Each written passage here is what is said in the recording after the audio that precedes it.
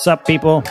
I've been looking forward to this conversation for quite some time, and on top of dedicating this episode to Michael, I would like to dedicate it to my late Zen teacher, Albert Lowe, and two great Catholic theologians that have had a great impact on my life and thinking, Charles Davis from Concordia University and Gregory Baum from McGill.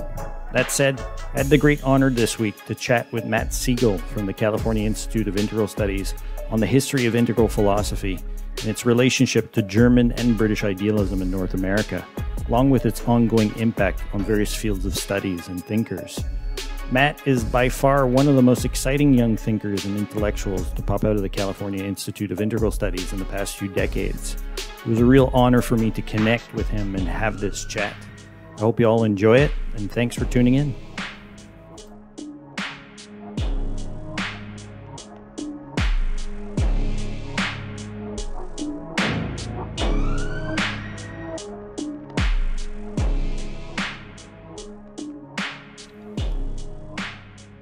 Boom. Here we are. I mean, I'm a huge fan of your work, so this is a great honor for me to sit down with you and chat. And I'll start off as well. I mean, to kind of go out and be, I have two teachers actually from Montreal that'd be really happy to hear me in discussion with somebody on the faculty of CIIS. One, maybe you actually know him, I'm not sure. Albert Lowe, who was my first Zen teacher. Don't know Albert. Okay. No. The other one? Yeah, the other one's Gregory Baum, but Gregory Baum was more associated, I guess, with Thomas Berry. Oh, okay.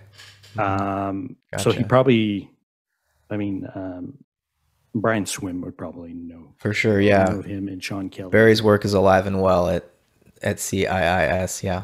Exactly. Yeah, so I mean, you know, being that I am from Montreal and those people had connections with CIIS and how much it meant to them and what they've kind of passed on to me as well. I mean, CIIS is almost a home away from home for me up in Montreal. So it's, I mean, that's, you know, this is just fun for me to be able to sit with you and talk about that as well. Have you been out to San Francisco and visited the campus, or you have a love affair with CIIS through its faculty, or what's your relationship to it? Well, I've been to Esalen, actually. I actually met George Leonard. Cool. Yeah. I was hoping to go out and meet Mike Murphy at the same time, but I went to one of their workshops, essentially. Gotcha. So, yeah, I've been down 3 times to California, but not specifically to the campus of CIIS. But the campus isn't much to look at anyway, but you know, Esalen, you could say, is kind of like the extended campus of CIIS. I wish it was even more like literally like that, but there has been a relationship over the years. And I mean, Michael Murphy went to Stanford and then followed one of his professors, Frederick Spiegelberg, over to what was then called the American Academy of Asian Studies, the prior institutional incarnation of what is now CIIS. So Michael Murphy was, you know, one of the earliest students of this school, and then went on to found the Esalen Institute, and you know, continues to carry that work forward. So yeah, there's a deep connection there. Yeah. No, definitely. Yeah. No, and I guess that's probably my first question to you is, I mean, I know that I don't know if you're from Florida as a native, but I mean, how you ended up at CIIS. I am a Florida man, and ended up at CIIS. It wasn't my first choice for graduate school, actually. Okay. So I studied cognitive science and philosophy and psychology at the University of Central Florida in Orlando, and kind of rushed through that. I had a few professors who I'm grateful for, you know, like Sean Gallagher, who's a embodied phenomenologist, sort of inheriting Francesco Varela's work, and really introduced me to the phenomenological tradition. And, you know, but most of my interest, even then, as a, you know, 18 to 21-year-old, was like in consciousness. And I was reading Wilbur, I was reading Jung, I was reading Alan Watts and Terence McKenna and some of these countercultural figures, and really interested in the 60s counterculture and the psychedelic renaissance, you know, the first psychedelic renaissance back in the 60s. And so I was sort of stewing in all of this, and got into William Owen Thompson, got into Jean Gebser. I think, Wilbur really helped introduce me to a lot of important thinkers. Sri Aurobindo also. So I went through Wilbur to these integral thinkers and discovered a lot of depth there. But I didn't know that CIIS existed when I was first looking for graduate programs. Okay. Yeah. So I applied to, several different programs. I thought maybe I'd study cognitive science at like a more mainstream university, and then thought, oh, maybe I want to become a therapist, a counselor, a counseling psychologist. And so I applied to Naropa University, which is this like Buddhist psychology school that mostly does, therapeutic training, but also has like the school of disembodied poetry that people like Ginsberg and Jack Kerouac started. So I was attracted to that, right? But I didn't get into Naropa because I didn't have enough practical experience. And I really didn't want to continue in mainstream academia because, the only way you're going to get hired to research and teach cognitive science is if you accept the computationalist paradigm and consider consciousness to be the function of a machine that you can decode using information theory and whatever. So I didn't really think that was true and didn't want to create a career around, I thought, pretty shoddy, cardboard thin ideas. So I eventually pieced together that I had been reading, authors like Richard Tarnas and Brian Swimme and Thomas Berry and Stanislav Grof, and reading about Rudolf Steiner in books published and edited by Robert McDermott, and reading about Hegel and Jung and the books of Sean Kelly, and then just Googling, trying to figure out what to do with myself after graduating from college, found this program called Philosophy, Cosmology, and Consciousness at CIIS. And all of these books I had been reading were written by the faculty. And they all taught in the same place. Yeah. And so I was like, okay, I think I need to apply to this program, even though it's all the way, literally the furthest, place I could have gone. The opposite coast, San Francisco, super expensive. I don't know anyone out there. It would be a total adventure. And a good one, though. It ended up being a very good decision. So that was 2008 when I moved out here. And that's sort of my origin story for to get to CIIS. The journey to the left coast. Gotcha. Okay. Yeah, because I mean, through some of your online chats and other type stuff, I mean, obviously I heard, obviously that you're from Florida and you did Coxside there. But I'd never really kind of got the connection of, what really dragged you out besides, some authors and stuff like that. Well, it was not just the program too. It's like the whole mythos of San Francisco, because, I mentioned I was into the 60s counterculture and like the human potential movement that emerged at that time. And San Francisco was just like the Mecca, the beacon. That's where they set up the lighthouse, for that type of, those types of ideas. And so it was like all of this drawing me to San Francisco. It almost seemed too good to be true at first. Like, should I really take a chance on this wild program that's clearly, on the fringes of academia, though I think in the last 15 years or so, the world has caught up with what, the sorts of ideas that are being explored at CIIS and in the philosophy program. So it's not as fringe as it may have been in the past.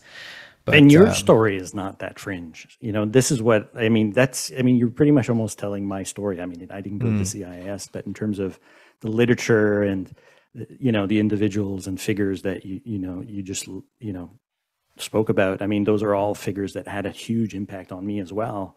That I consider that obviously fall into the human potential movement as well, or humanistic psychology, and how humanistic psychology branches out into transpersonal psychology. And I mean, we can get into geek out and nerd out about all that history type stuff, but I guess the reason why I launched my pod and what I shared with you briefly is that, I mean, this is Michael's story. This is the same sort of intellectual journey that, that I'm learning that he went through as well, right? I mean, these figures all had a massive impact on his thinking, all the way up till he decided to go out and figure out as well in terms of what was going on in terms of college, right? Yeah. I mean, he went into international relations at that point, and I mean, I just recently came off a conversation with Josh Summers, and Josh Summers was, his best buddy, when Michael was like 18, and they were talking about all this type of stuff, and they actually met on retreat up at the IMS, the Insight Meditation Society up in Boston, well, near Boston. And, this confluence, of people that are kind of that grew up, on this sort of literature, history and culture and stuff like that. And it's come to impact not only their education, but also their outlook on life. So that's why I reached out to Jeremy. I mean, that's why I reached out to everybody else that, so far that I've interviewed on the pod. But I guess what I'm struggling with, and, I wanted to talk to you a bit about is that this aspect of Michael's life is being forgotten. It's not really coming back to the fore, or it's not taken that seriously, I guess, in terms of how it went out and informed his politics. Yeah. And why do you think that is? Well, I mean, I guess maybe there are multiple reasons, I guess. Yeah. Well, I mean, one is that, once his shot to fame is that, he became much more known for his association with Marxist humanism. Sure. But Marxist humanism is huge. As a philosophical school and stuff like that. And people seem to have really gone in and focused in on that aspect of his public persona rather than the larger sort of philosophical currents, psychological currents, and background education that impacted his thinking and thought. Right. So there's a divide in the left on these questions around spirituality and, the meaning of existence, if it has any beyond a basic humanism, and happiness for humans or whatever the goal might be in that more materialist understanding of history and human life. Yeah. No, exactly. Yeah. And the reason why I want to obviously have a conversation with you is that, you're bridging this gap very well. I think in terms of your academic pedigree and the people that you're talking to. And I just have a deep appreciation with how you're going back all the way back into German idealism, right? And bringing all that back up to the fore. And obviously with Whitehead as well. So I guess this is a bit of a question to you as well. How are you juggling that at CIIS? Because you're tapping in much more in terms of the Western tradition. Yet CIIS, in a certain way, is perceived as being much more, or at times, I guess, much more associated with philosophy from the East, or not taken very seriously, I guess you can say, in terms of its philosophical orientation and overall sort of background. Yeah, well, the school originally, again, its prior institutional incarnation, the American Academy of Asian Studies, was founded by an American businessman to introduce American investors to Indian culture and religion, so that they could understand the people that they wanted to do business with. And so it was a very pragmatic enterprise that drew upon some of the best, Sanskritists and philosophers of Asian thought, and scholars of Asian thought that were available at the time, and including one of Sri Aurobindo's disciples and students, and a professor of philosophy in his own right, Haridas Chowdhury, who was hand-selected by Aurobindo to come over to be the first president of the American Academy. And Haridas Chowdhury later was the president of CIIS when it changed its name, because there was, as the school matured beyond, this founding impulse by Louis Gainsborough was his name, this businessman, it took on a life of its own. And somehow, miraculously, though at times, was down to a handful of students in Chowdhury's living room, this school has survived since the late 50s when it was founded, and it's broadened to become more than just Asian studies school, Indian and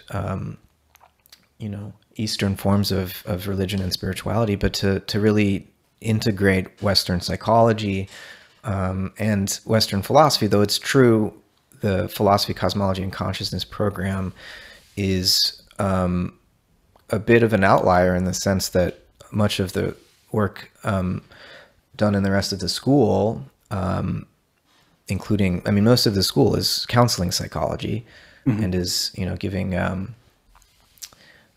master's degrees in counseling, where you go for licensure and become a practicing therapist. And so it has more of a vocational bent. But we also have these humanities programs. But in terms of focusing on the Western, what I would call the Western esoteric tradition, philosophically and spiritually, our program is, unique in that sense, that most of the school does turn east and to the global South.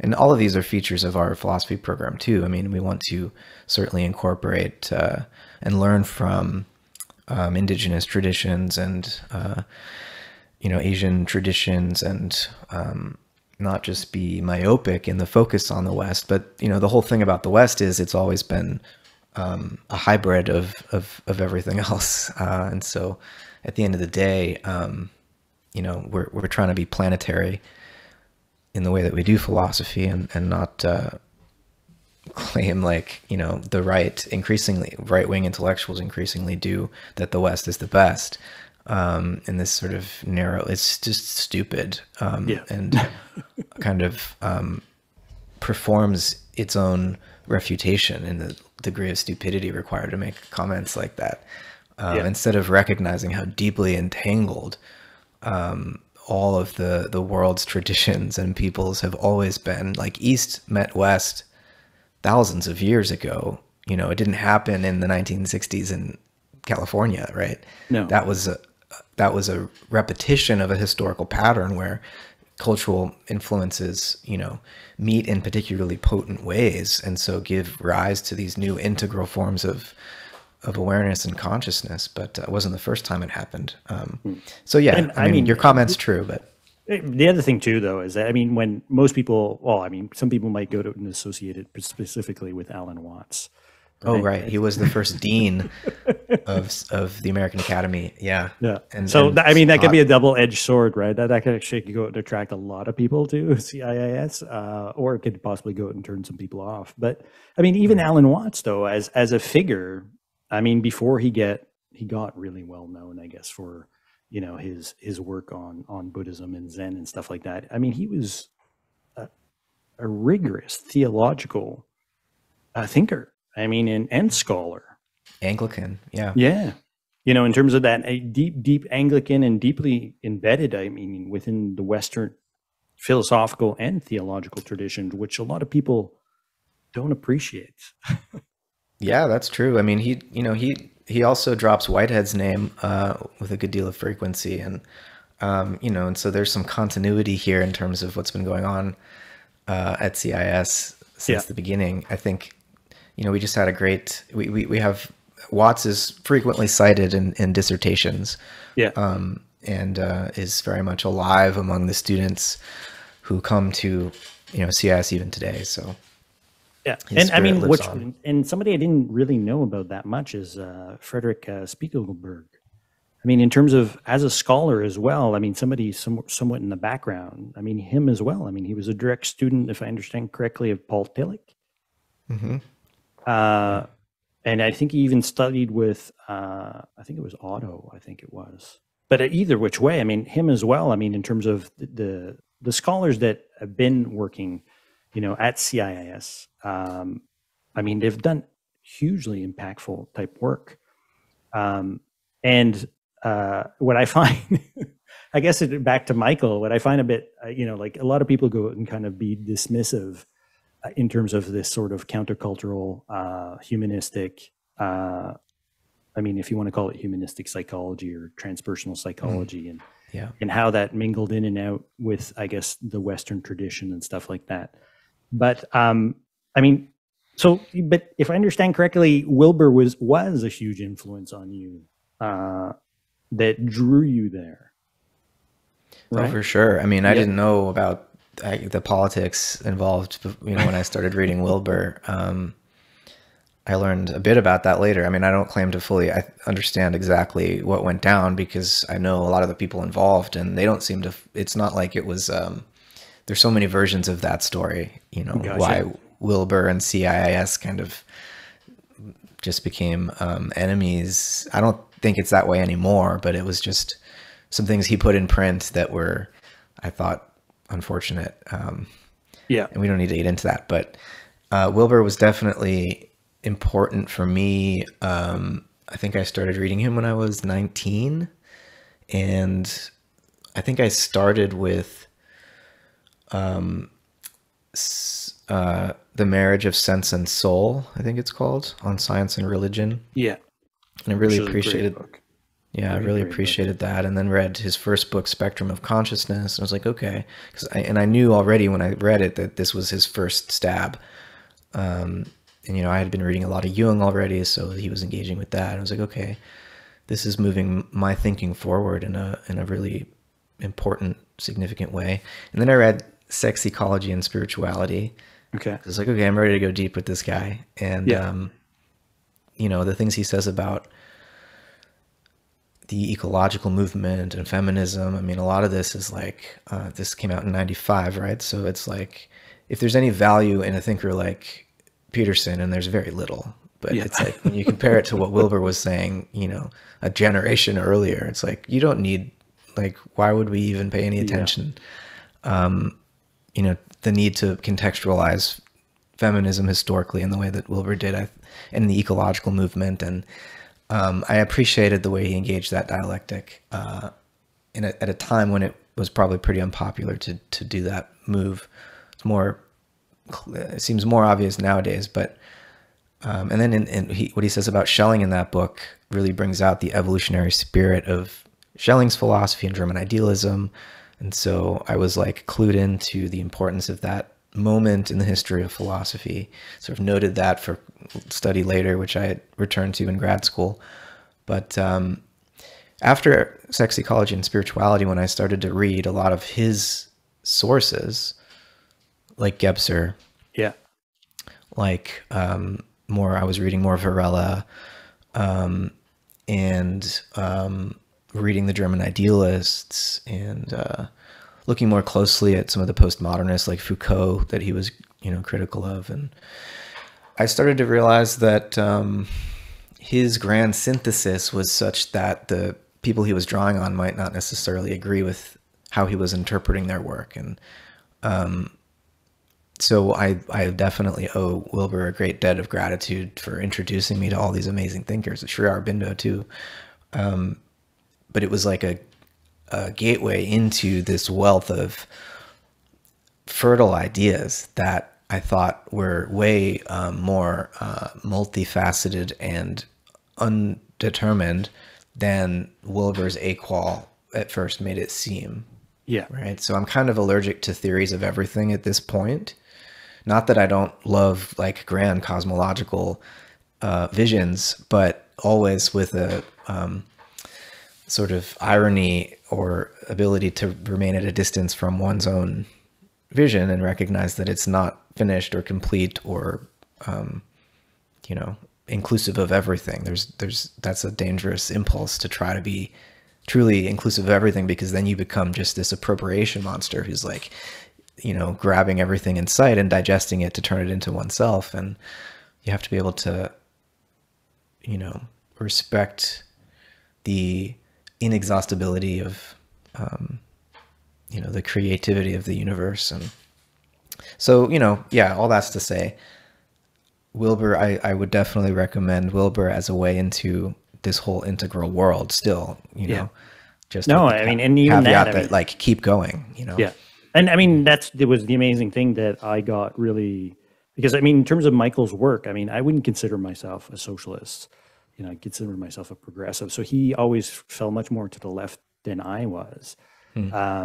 but I mean, the reason why I got attracted to his work was because of Matt McManus's work on postmodern conservatism. So when he started talking about that, and he was talking about Peterson per se, and then all of a sudden that just started to make click for me in terms of, the overall integral model, right? I mean, if we're looking at postmodernism, I mean, there should be, a conservative wing to this as much as a left wing, and why aren't we talking about this right wing? And if there is a right wing to postmodernism, does it actually go out and provide anything of value? So that's where, for me, I mean, it just started to click. And Michael was talking about it in terms of the new right? And he was just giving me a full political education once I start to tap into his stuff. I mean, I didn't study in international relations. My degree is actually in religious studies. Oh, nice. So, so that was my background. But once I saw that connection with Michael, I mean, I just got boom, like, I'm like so excited. Like, this is wild. Like, he's connecting this and using his international relations background to go out and unpack this and use the integral framework to go out and massage this into the culture and communicate to people. And that was roughly when I discovered Jeremy's work as well. And I mean, at that point, I started to click. I was like, oh my God, like there's a whole new cohort of people that have been, stewing in this, whether it be integral or some other aspects of, of integral theory. I mean, I'm seeing a huge, maybe it's just me as well, a huge interest in German idealism. I mean, specifically around your work, which I find really, really interesting because, like you go all the way back into Schelling, and in a way, I mean, not only you like, when I was looking at your work, obviously, I could sit down with Matt and we can talk about Ken Wilber, but like the fact that I could sit down with you and we can go all the way back to Schelling, right? Yeah. And how you're doing that as well right now, within the culture, and bridging that in with Whitehead, and your work is having a massive impact. I mean, like guys like Matt McManus, which, York University, all of a sudden they're like, oh yeah, we know him. He's the Schelling guy. And I'm like, we're like, what the hell? Like, how is that even possible? Like that these connections that are happening all over the place. And now your conversations with Vervaeke as well. I mean, so the internet has come in and played a new role in all this too.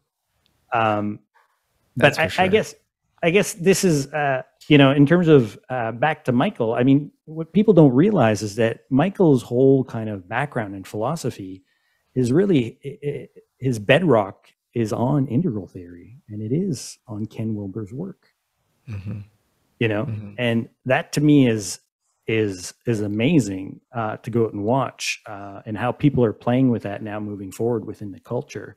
But so when you landed up at CIIS, who had a major impact on you there that,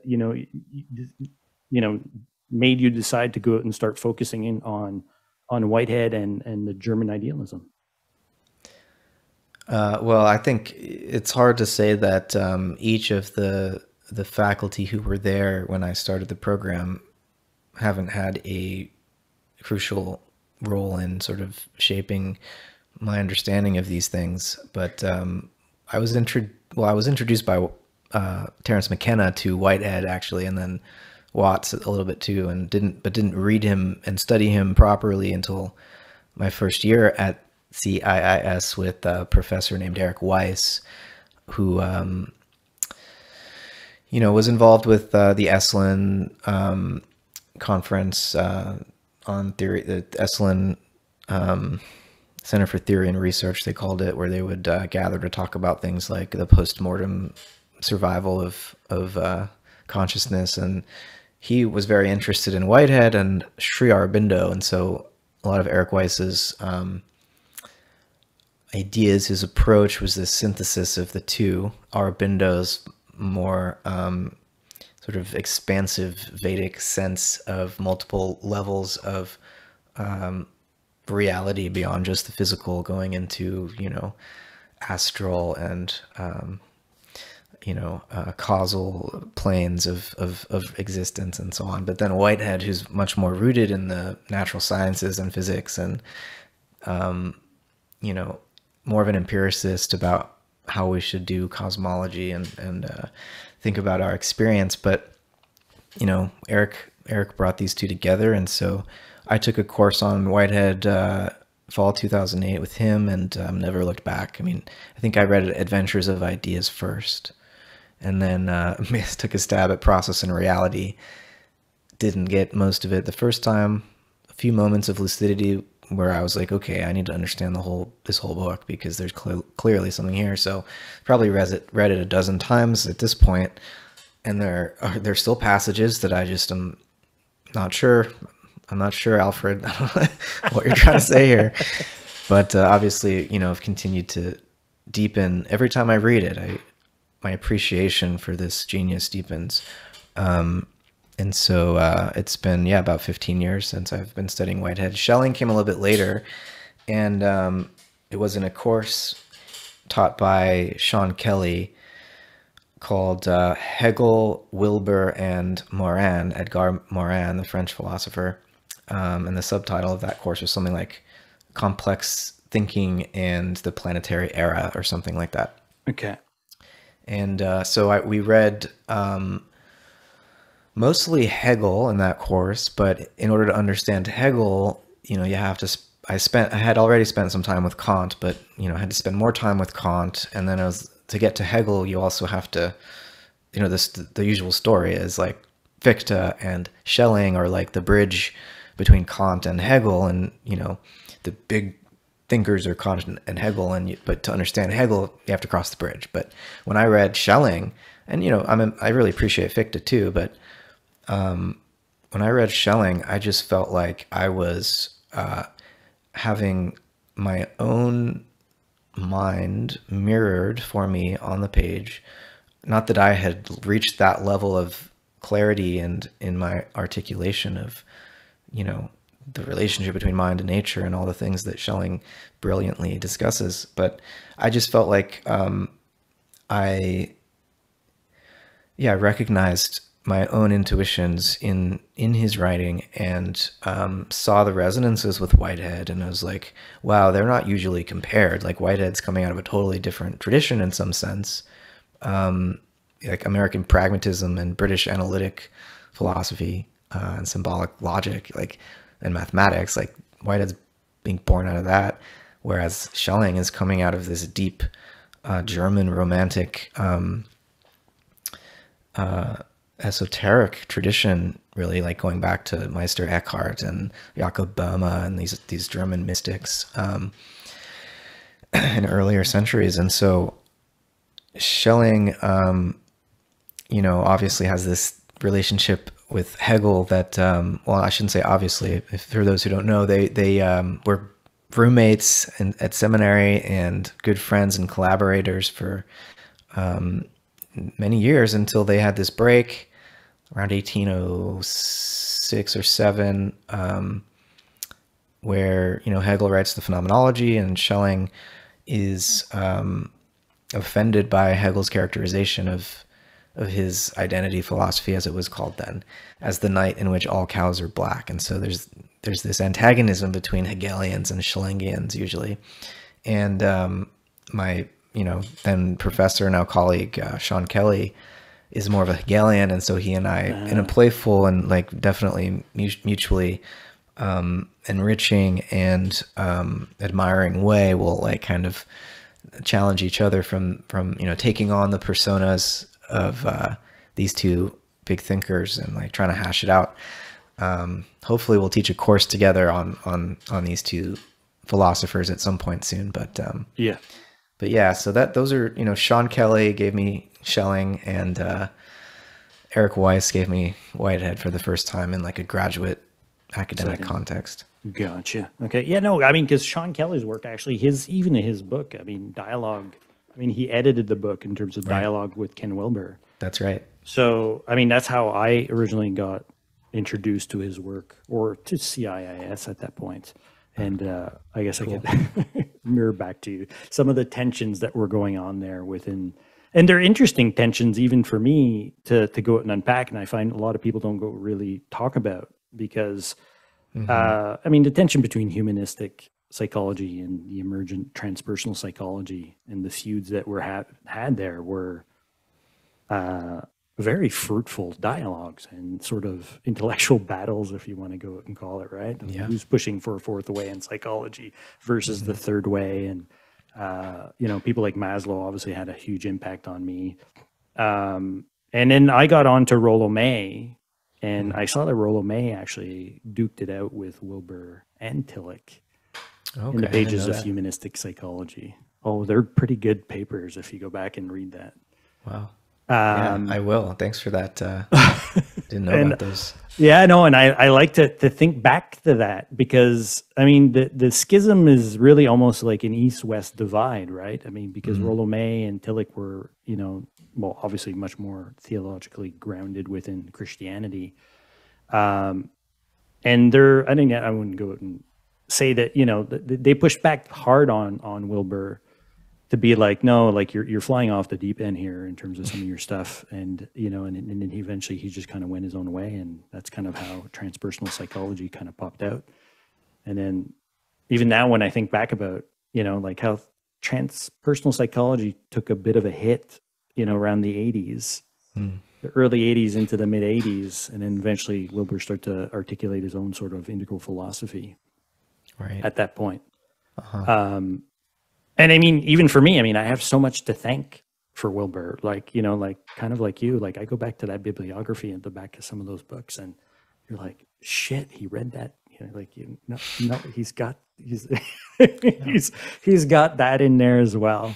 And even the tension though, I mean, this is what I was talking to Jeremy about. I'm happy that there was this tension between CIIS and Wilbur sort of as a lone scholar, because you guys have really, there's an institution, there's a tradition there now that's, you know, that is, you know, it's much more grounded academically, you know, for people to point to, or guys like me to go out and point to when I talk to other people about, you know, integral theory or integral philosophy type idea, instead of just kind of pointing over to, you know, this thing on the internet called integral life.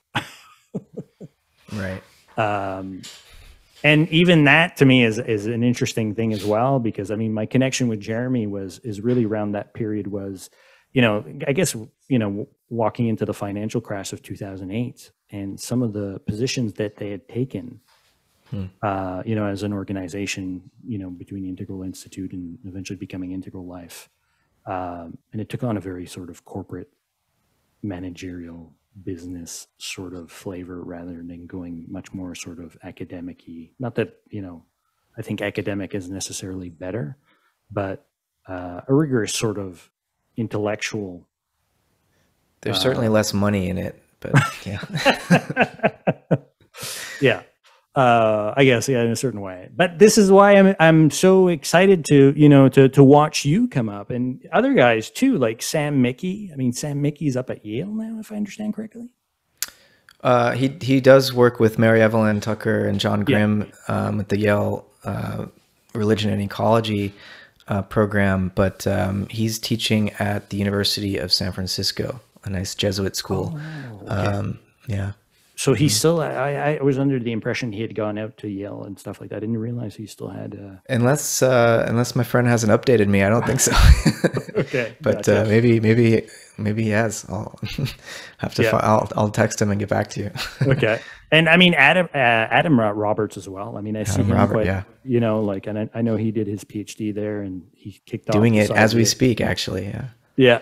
So, and, you know, and his side projects too. I mean, from the side view and Jeremy as well, in terms of, so, you know, like you guys are giving me a lot of hope that, you know, like there is this other generation out there of, and even just for me of like-minded people that are still pushing that envelope, you know, along with guys like that Michael, you know. So the point of my pod and the reason why I want to talk to you is just really to flesh that out a bit. And to get, you know, get that out there, that people can go out and turn to your work.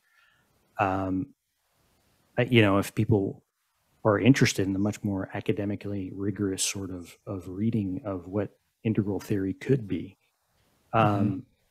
And I guess Yeah. that would be kind of my next question to you. I mean, how do you relate to integral theory now? I mean, like when you're talking to Vervaeke, it's not like you're breaking out the four quadrants. It's not like, like when you're talking to some of these other guys, Yeah. in terms of some of your interests. Uh, Yeah.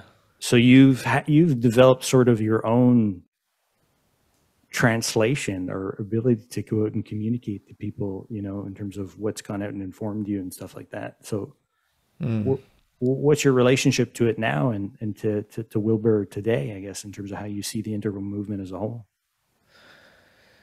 Yeah, I mean, I guess that's the question. Is it a whole, or is it this sort of wildly branching, rhizomatic, multi-pronged, not lineage, but yeah, rhizome, in the sense that it's just so many people are influenced by it, but doing very different things with it. And I think, yeah, I'm certainly operating with what I would be perfectly happy to call an integral translation, or a translation of what gets called integral philosophy in my own work, though I don't often brand myself, that way. Because, I mean, that's the thing, right? With Integral Institute, there was this sense in which it became a bit of a brand, and it's like, oh, well, if you're going to try to own that, then maybe I'll just do my own thing because you're doing it your way. But there's clearly an integral nexus of, resonant thinkers, and my relationship to that is just one of like deep appreciation. And I don't know the extent to which my it's tough to predict where my teaching and writing will go in the future. Right now I've been deep in Whitehead, and at some days I feel like, wow, I'd really love to move on from this and like jump into something totally different. And whether or not that will mean, going deep into Sri Aurobindo and trying to draw on his integral yoga in, finding applications to the planetary emergency, which I think that's the broad context in which I hope all my thinking can find relevance. But yeah, like in terms of whether I'd go back to Wilbur, I mean, probably not. I think there's a lot of interesting work that people like Sean Esperon Hargens and Nick Headland are doing to carry forward sort of meta integral theory, that I think is what they're referring to it as. And I think one of their new books just came out. I think they're doing great work. And so that's like branching out of the Wilbur. That, I mean, the integral diaspora is a phrase I've heard on your podcast. I think Yeah. It's a good way of thinking of it. So, in terms of like AQual and like the quadrants though, like, no, I don't find myself applying that as a methodology unless I'm in conversation with people who know it very well. And then it becomes a symbol system to convey dense meaning in a short amount of time, so it's wonderful for that purpose. But it can very easily become an abstraction that obfuscates the underlying reality of a situation. Yeah. For example, class, where does class fit on the AQual model? I don't see it anywhere. You know what I mean? Yeah, I mean, we go out and just say it's the lower right, but you're right. No, in terms of class, how does that actually fit into the lower right in terms of, institutions? How you perceive the model itself. Yeah. I mean, yeah. So I don't know. And that's not, no model's perfect. It's a powerful model though. Yeah. And it helps us remember it helps us remember what not to leave out. Yeah. We're always going to have individuals and collectives. We're always going to have interiors and exteriors. And if your account or your project, your theory or your activity is leaving out any of these quadrants or pretending like one of them doesn't exist, you're going to hurt yourself and you're going to hurt others and you're going to make things worse for everyone, right? Yeah. So we don't want to leave any quadrant out, but I think there's still so many mysteries about how the quadrants relate. And there's a lot of experimental and empirical research that remains to be done to understand how they relate. Yeah. And how levels relate, or if it even makes sense to refer to them as levels. If they're nested in holarchic, levels might not be a relevant category. anymore. Yeah. So, yeah. I guess in terms of, because you draw a lot, or I mean, in terms of Evan Thompson, because of your background in cognitive sci, is this something you've been able to go out and bridge with his crew, I guess, in terms of, because Evans and Vervaeke are kind of really in cahoots in terms of how they go out and view their model, and how they view the whole inactive turn. And I'm a huge fan of the inactive turn itself, but I don't know. I mean, Evan seems like he would be very conversant as well with integral theory, yet I've never really heard him talk about it publicly. I'm trying to remember if he has or not. I mean, he's given a talk or two over the last few years, maybe several years. I think it was the COVID time warp has skewed my memory. Maybe like 5 or 6 years ago, he was at CIIS to talk about his book, Waking, Dreaming, Being. And he's teaching in Berkeley like once a year now for their Buddhist studies department. So I run into Evan Cool. frequently. And yeah, I mean, his work, his I think first major work, I mean, the Embodied Mind, but he co-authored that with Varela and Eleanor Roche. But the book he published in 2007, Mind and Life, was so important for me right as I was starting graduate school a year later. Okay. I didn't read his book until a year later. And the whole inactive approach to cognitive science and the autopoietic paradigm in theoretical biology, super important for me. And I've been thinking with those ideas since I read his book, and The Embodied Mind before that. So Wilbur obviously drank deeply from that well as well. And I think I don't know what Evan's opinion of integral theory is. We'd have to ask him. I know he's very interested in Whitehead now. I don't want to take all the credit for that. I'm sure I know he knew, his dad, William Irwin Thompson, knew about Whitehead and wrote a thesis on Whitehead. And so Evan obviously already knew about Whitehead, but I've been trying to push him more in that direction for a while. And I think he's got a book coming out, co-authored with a couple of physicists, maybe next year. I think it's with Cambridge, or maybe it's MIT. Anyways, big university press, that's called The Blind Spot. That's all about sort of a Whiteheadian take on what science, not as a method, but as a worldview, leaves out. Gotcha.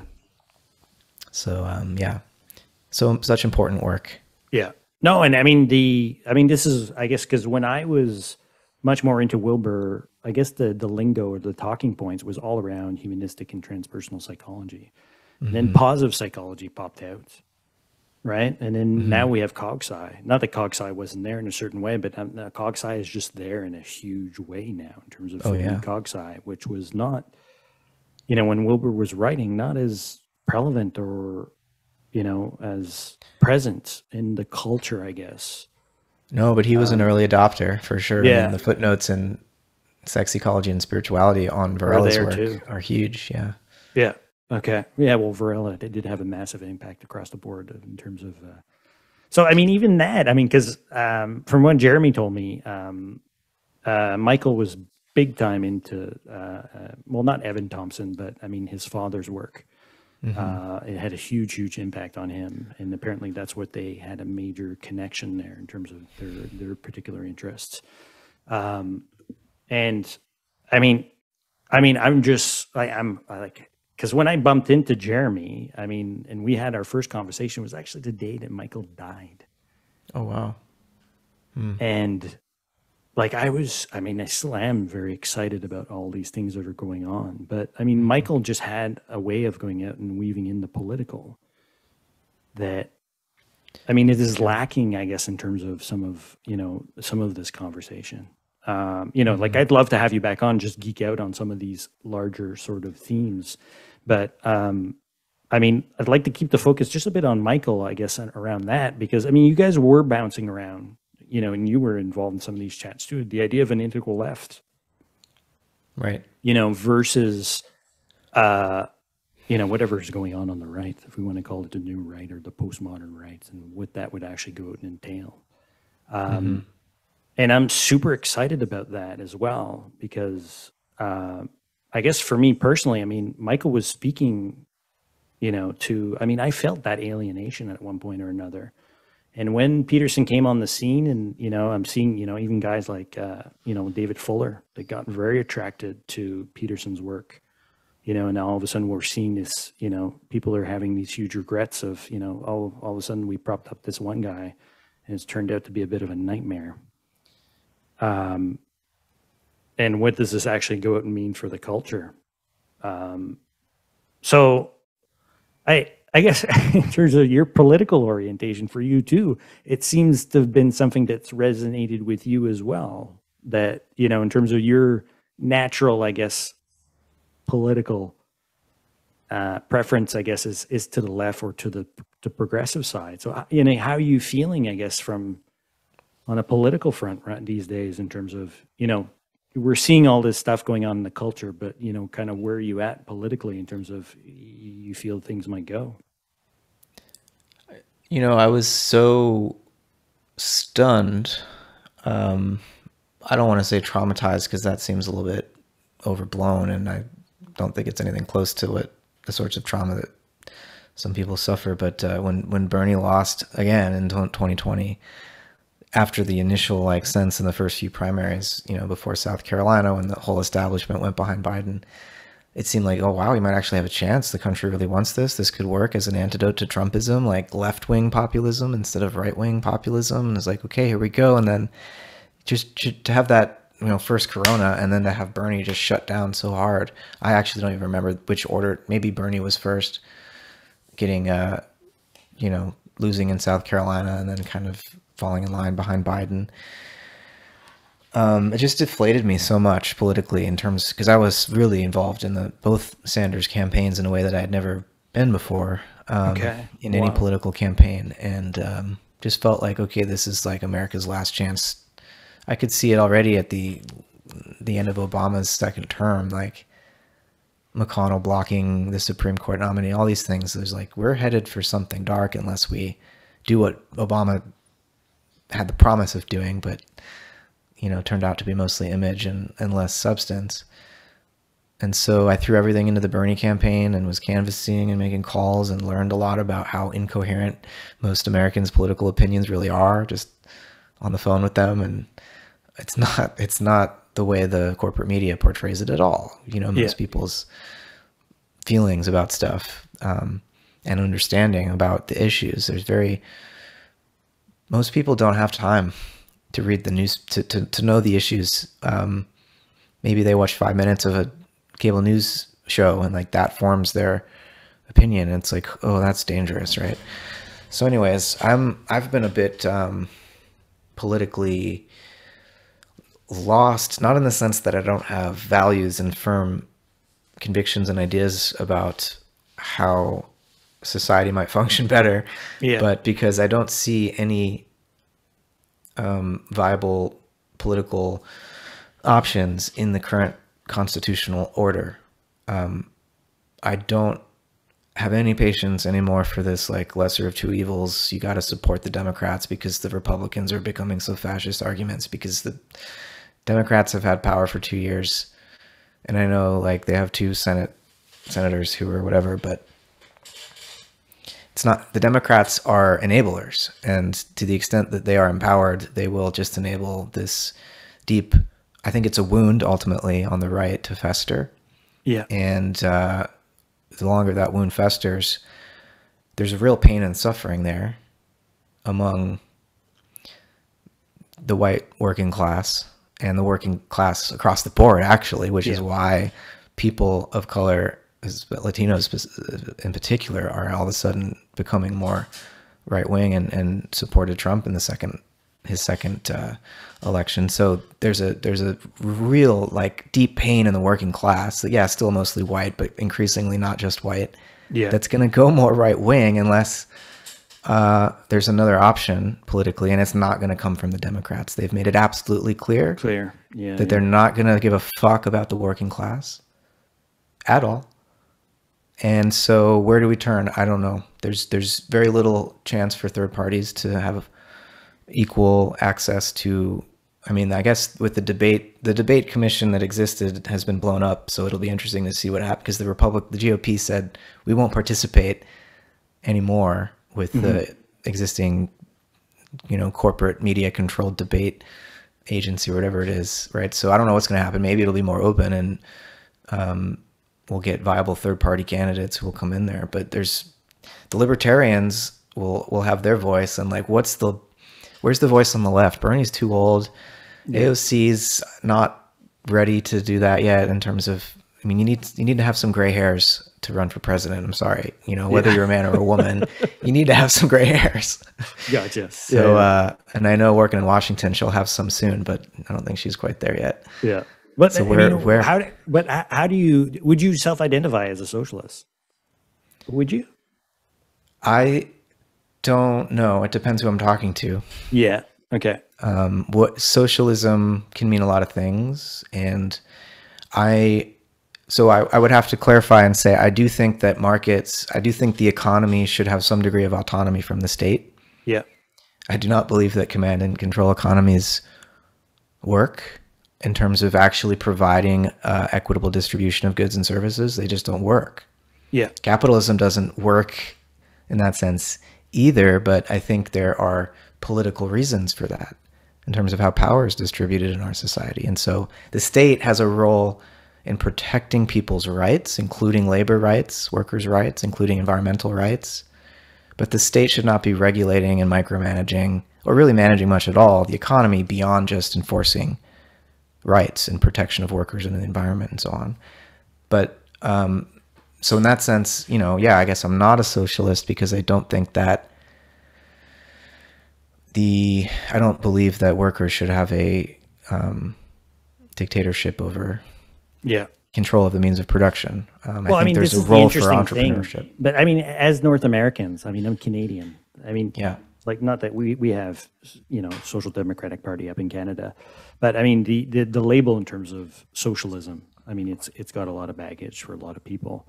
And, I'm thinking even in terms of, our connection here in terms of, what integral theory is. I mean, because if, like you said, I mean, Whitehead did go and crisscross a lot of different other philosophies, particularly pragmatism. And pragmatism is there is almost a left-wing sort of pragmatism, school. I mean, Dewey, in terms of his overall philosophy and, and who he was as an individual. I mean, not only writing about education, but writing about democracy and the sort of vision that he had. I mean, so powerful. If socialism means democratic socialism as a political movement, totally, I'm fully behind it. I mean, I supported Bernie, right? Yeah, and so exactly. I know he was running as a Democrat, but democratic socialism is not state control of the means of production. It's just not. It's just, it's what almost every other functioning democracy in the world does. Yeah. Right? Basic welfare. Yeah. Which is in our own constitution. So I'm not quite sure why everyone pretends like it's not indigenously American. I mean, I don't mean that in the, like, obviously Native Americans have indigeneity in a way that none of the white people here do, but in terms of being constitutional and embedded in the founder's vision, taking care of the welfare of people is right there. It's right there. Yeah. And we've, for whatever reason, been hoodwinked by this laissez-faire, like everyone's a temporarily embarrassed millionaire idea. Yeah. No, I mean, it is. I mean, because the other person that I was always amazed with Michael is that he was always talking to Cornel West. And Cornel West, as an intellectual as well, public intellectual, his background is so complex. And his links to pragmatism, to me, is, I mean, it's so not talked about. I mean, his book on it is great. The Evasion of American Philosophy. I think. Yeah, it's a kick-ass book. Yeah. And that has deep roots as well within kind of the, I mean, if you want to go and call it integral thinking. I mean, some people, I mean, I've been quite touched by, oh my God, I'm blanking out on his name. The writer in terms of on education. Zach Stein? Zach Stein, yeah. I mean, Zach draws a direct lineage to Wilbur that I guess, in terms of out of pragmatism. And, I wonder why, at times, I mean, we're not necessarily more organized and more vocal, that there is some sort of, left-leaning version of that, that that is just as powerful, I would think, in terms of just kind of going out and focusing, or, hovering around, organizations like Jacobin or online publications and stuff like that. Yeah. I mean, honestly, I think I'm at a place now, and I don't know that I'll always stay here as conditions on the ground evolve, but I'm at a place now where left and right as categories just make less and less sense to me. Yeah. Because there's so many ways of being left now that are irreconcilable. Like, I mean, there's the left, which focuses almost all of its energy on issues of identity, Yeah. and culture, and then there's the left that focuses or strives to focus its attention on material conditions, Yeah.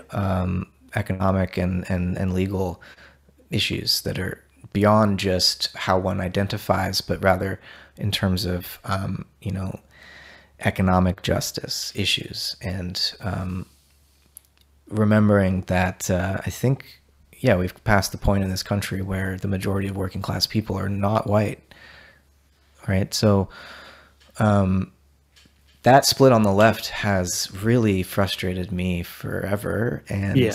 I think it's the main reason that the Nazis came to power, and it's the main reason that might happen again in America today, because we can't form the sorts of solidarity that the right seems capable of.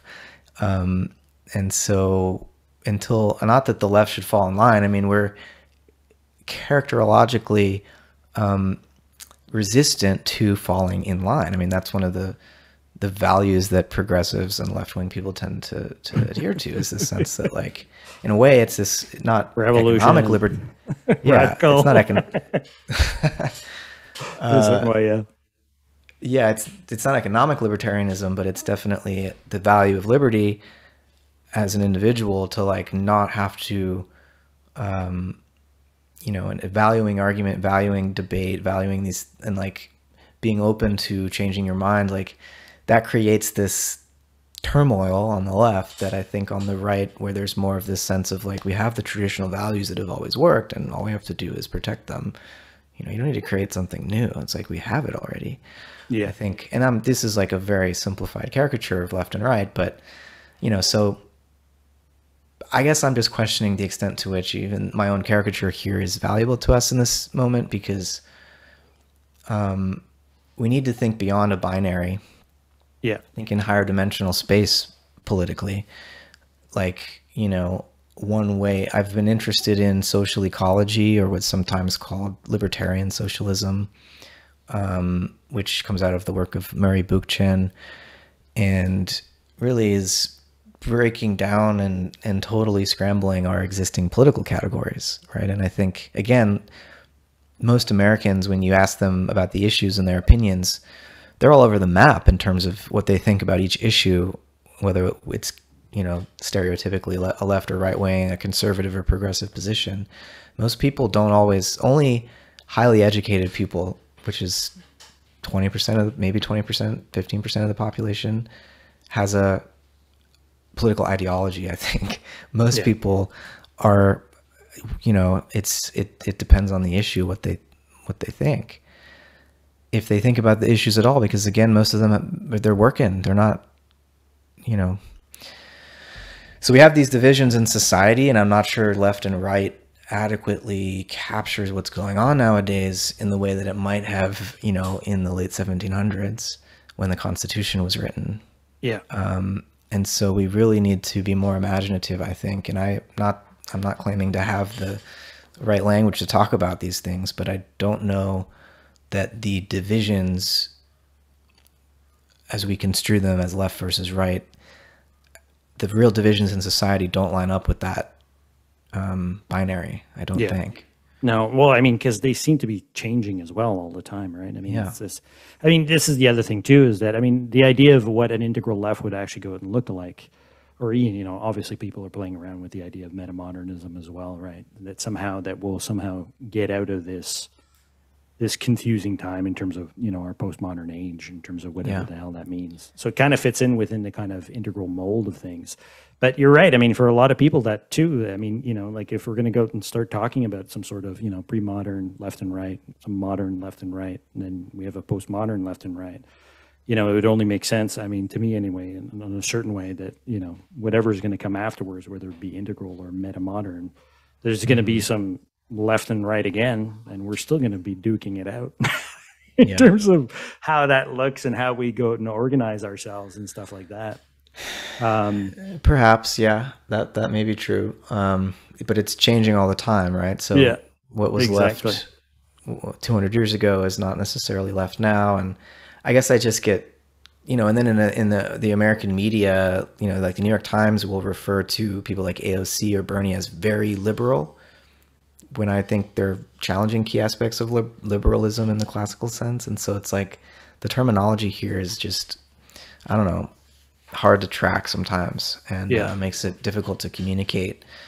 But here's what I would say. The evolution of my political position was like, Bernie tapped into my sense of an alternative America that's just as American, and when you look at our history and the movements that have been birthed here, as what Trump claims to be the honoring the legacy of an America, which is the darker side, I think. The Confederate side of things and the big business side of things, and but Bernie represented this part of America that I want to be proud of, that hasn't really had its chance to shine.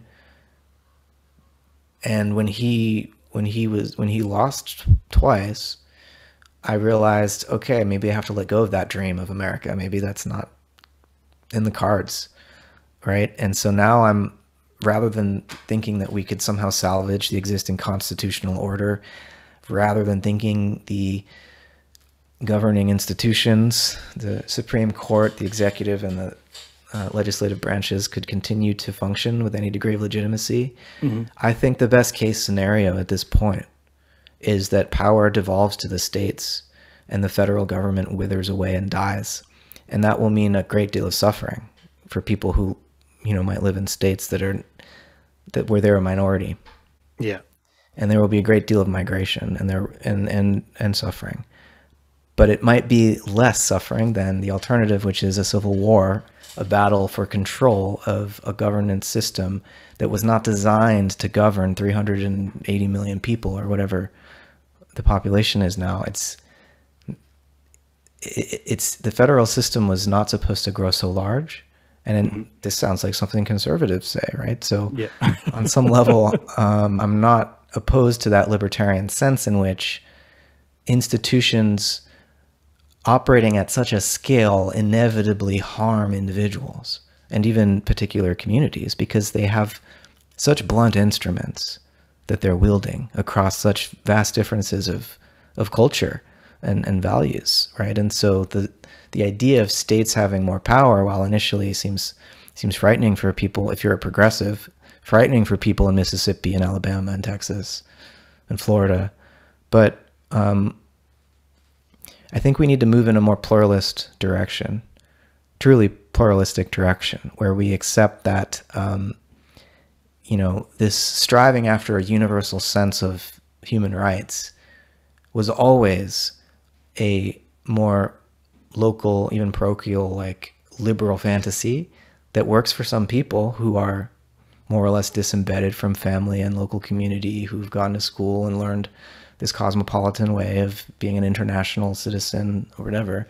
For that small percentage of the population, you can think in this way about what's universal, but it's not actually universal. It's highly constructed and unique to a very specific lineage of Western European political thought. Yeah. And so we need to let go of the idea that liberal democracy and capitalism are somehow the best for all humans. Yeah. No, for sure. No. Yeah. No, I mean, even Michael Burke's idea of what cosmopolitan is, right? He seems to be using an integral frame in terms of what that would look like. I mean, he went with socialism. I mean, talking to Jeremy, he said that he'd like, you know, he would have loved to see him start talking about some sort of integral cosmopolitanism. Or cosmolocalism, I think. Yeah, exactly. Some of the lingo that they've been playing around with. Because, I mean, you're right. I mean, people feel they don't feel like they have roots in a certain way. I mean, and technology is definitely going out and pulling, you know, people's feet, you know, pulling the rug underneath people's feet all of a sudden, where you're just living your life online. And all of a sudden you don't have a sense of rootedness. So I feel you on the idea as well of trying to go out and tap into some sort of lineage or tradition within the American sort of ethos. And it's so broad. And I mean, you're already tapping into a huge one. I mean, in terms of, well, I guess this is, in terms of how you're viewing German idealism being transplanted within the American context and being picked up by some, you know, by pragmatism and stuff like that. I mean, is that how you're viewing it now, I guess, in a certain way? Because, I mean, there's this big excitement all of a sudden around German idealism moving into the Anglosphere. There seems to be a lot of excitement all of a sudden about bringing that in and, you know, how does it make sense with who we are as North Americans in a certain way? Well, if you think back to, you know, the founding of the American intellectual tradition and thinkers like Emerson, you know, the Dial, the Transcendentalist journal that, you know, he and others started, was the first English translator of, in America, of Schelling. And Coleridge was first over in the UK, but he mostly plagiarized, didn't attribute it to Schelling. Yeah, I learned that from you. I remember hearing you talk about that. Yeah. And I should say Schelling forgave Coleridge for this. He was just so appreciative of being so deeply understood by an English speaker that he let the plagiarism slide. Okay. And he borrowed one of Coleridge's words, tautogorical. Schelling did in his late lectures on philosophy of mythology. But anyways, the transplantation of German idealism to America is definitely part of what has shaped me philosophically. Dewey was a deep appreciator and studied Hegel very closely when he was a student in Germany, and James was, though critical of much of that idealist tradition, deeply conversant in it, and in the end appreciative, especially when he was on nitrous oxide. But I think what the American absorption of this idealist continental mode of thought did is make it more world focused and in a way open it from any temptation at closure of system. Open it in the sense that the need for ongoing democratic processes of negotiation, not just at the human level, but at the biological and ontological levels, to think of reality itself in Whitehead's terms as a democracy of fellow creatures. I think is I know Whitehead's British, but he did his philosophy in America at Harvard, where the Emersonian and Jamesian lineage was alive and well, and he was self-consciously, again, drinking from that well. So a democracy of fellow creatures, that's what happens when you take this grand idealistic vision of God's participation in the world and you Americanize it. You make it democratic and pluralistic, such that, where do you find God? Not up there in heaven, but in each creature. Yeah, every other human being, you find God within every other human being, but in every species, right? And in stars and galaxies. And I was a little late joining today because I was itching to see this first image from James Webb that's released. It was released right at 2 p.m. Pacific. Okay. I got to see it. It's cool. I need to look more closely, but every galaxy is like God incarnate, and God takes on all these different forms. And so how does the left integrate spirituality? By recognizing that its own ethical impulse is to take care of other people on the earth. That's a religious motivation, and you need to understand the source of it Yeah. No, and Yeah. the left were not doing very well on terms of bridging in religion or spirituality in a certain way. I don't mean, think there's an so. element, there's a tradition that's there. I guess you could go and say, Yeah. you know, that. But I mean, it's not as strong right now compared to the right. I mean, the right has managed to go out and you really co-opt the idea of what religion is in a certain way, which is sad. But we got a lot of work to go out and do on that. Absolutely. Yeah. That's where you want to talk about the new left. Yeah.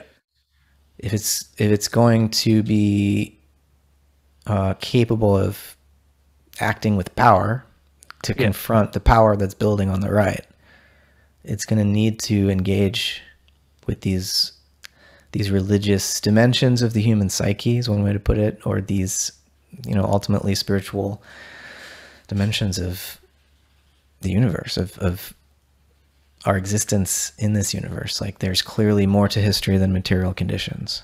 Oh, no doubt. Yeah. I mean, and this is why guys like Peterson as well, right? He's tapping into meaning and spirituality, which, I mean, we definitely need to go and just integrate way. Even if just from a pragmatic point of view, if you want people to become conscious of the sorts of values, that progressives are putting forward, you're going to need to tap into religious impulses. Yeah. And like, it is terrifying to me to see what the fascist right is doing with Christianity. Yeah. Obviously there are examples of Christianity and various churches being extremely violent in the past, and power hungry and all these things, and depressive. But I think at the heart of that religion is a powerful transformative message and vision. And I don't know that it makes sense for the left. It's supposed to be a powerful message of love, of love, but I don't think it makes sense. Yeah, for the left to cede that to the right. Don't cede that. Exactly. Yeah. Do what Cornel West does. You know. No, for sure. No, that part is definitely, I mean, needs to be. I mean, and this is the interesting thing, too, about guys like Michael Brooks. I mean, he was talking to Cornel West. He was talking about ideas of Buddhism on the left. So he was, not scared to go and broach those questions of meaning and spirituality and weaving that in. And you can totally be an atheist in the name of God, So it's not like you have to believe in a faith if just to acknowledge that love is divine, and it has. I love what Cornel West says, that love, justice is what love looks like in public. Yeah. Beautiful. Yeah. So we have to tap into these impulses. Yeah. No, and I pressed Ben Burgess out of all of them, because Burgess, he's a bit of a logic bro up on the left. And he... Logos, man, it's important too. He would go toe-to-toe and he'd butt heads with Michael. But when I had him on the pod, I mean, the amazing thing is that he's like, what people don't realize is that my wife is religious. Like, well, why are you guys haggling me about, like I'm not, it doesn't really go and do much for me. But I mean, and I was amazed to go out and hear that story for him. I'm like, man, you should be leading with that. Don't put your wife up there. Let her preach about it. Yeah, there you go. That's right. So there's that part. But I mean, I'd love to circle back around with you, because I'm going to be sitting down with Christopher Satur to go and talk about German idealism. And I'm fascinated with, what's happening in North America with German idealism, particularly stuff around the new society of Schelling Society that's run by Sean McGrath and Jason, I can't remember. Worth, exactly. Yeah. Which is fairly new. So, because I've always felt that I'm from Canada, so obviously Charles Taylor's, our guiding light, but he's a Hegelian. Right. And all of a sudden I'm seeing this sort of Hegelians kind of pop up all over the place now, and willing to go and challenge these Hegelians in a very fruitful and interesting way. Well, Hegel is so deep in his analysis of human social process, and is still very valuable, when we're trying to study the nature of sociality. Schelling is way more focused on nature. Yeah. And I think in some, and on God and on religion and myth and stuff. Hegel was more interested in sort of getting through religion as a mode of consciousness, or a shape of consciousness, as he would put it, from, you know, like the symbolic and mythic to law and, you know, politics and the social in a secular sense, which he felt, yeah, required religion as a moment in its own self-development. But once you get to reason, you don't need religion anymore. Whereas Schelling was like, no, we still need religion and myth, and also reason. The mind is the flower of nature, or the fruit of nature, if you want. And so if we forget our roots, if we think that spirit floats above the earth like some sort of disembodied, disincarnate, pure intellectual ghost, then we're going to be not only confused, but we're going to destroy the world. Yeah. You know, so Schelling's very much trying to return our attention to nature, not nature as just a collection of objects to be measured and weighed by the scientific apparatus, but nature as a living organism. And we as human beings, as the kind of the 0 point of that organism, like that, the human is the mind of nature, right? And so it's not like Schelling's, he's definitely anthropocentric, but it's an anthropocentrism that doesn't think of the human as separate from the universe that generates the human. So it's integral in that sense, right? Yeah. And so Schelling, I think, is experiencing this resurgence in the English-speaking world because his solutions are solutions to the problems that we face even more obviously today than we did in the early 1800s, the late 1700s when he was writing. So, you know, the ecological crisis has kind of forced the issue and required us to rethink who we are as human beings, what our relationship is to the earth, and also to reconsider, even in a secular rational age, to reconsider the meaning of religion and myth and spirituality, to recognize that you can't really have one without the other. You can't have rationality and science unless you also have this deep relationship to the numinous, to the spiritual, and a spiritual that's fully immanent and not off somewhere else, right? But like, no, like Schelling is such an aesthetic thinker, so his concepts often take sensuous form, right? And he has this whole philosophy of art that's beautiful, and that for him, the beauty is the infinite and finite form, and that our experience of nature is sublime, and that the sublimity of nature, as we experience it through our senses and as we reflect upon it and grasp, we grasp that we can't fully grasp the creativity of nature, and that has philosophical implications. You know, so Schelling, yeah, I mean, I could rap on Schelling forever, and I'm so excited to hear you have Chris coming on, because he can do Chris, it even better than me. I mean, Chris has been a whole education on itself. I mean, I'm part of his Discord there, so and he's just really opened up for me I guess a sort of Canadian tradition of Schelling, you know, all the way back to Watson, which I had no idea. So, I mean, even in terms of the British idealist, I mean, I'm just not very conversant in that. So, you know, I've been picking up on trails there as well, and very interested, I guess, in terms of how the kind of Canadian ethos has been communicating with the American sort of tradition as well when it comes to this.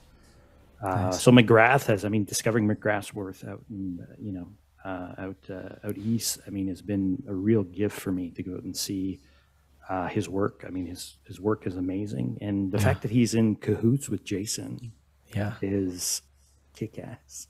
It is kick-ass. Yeah.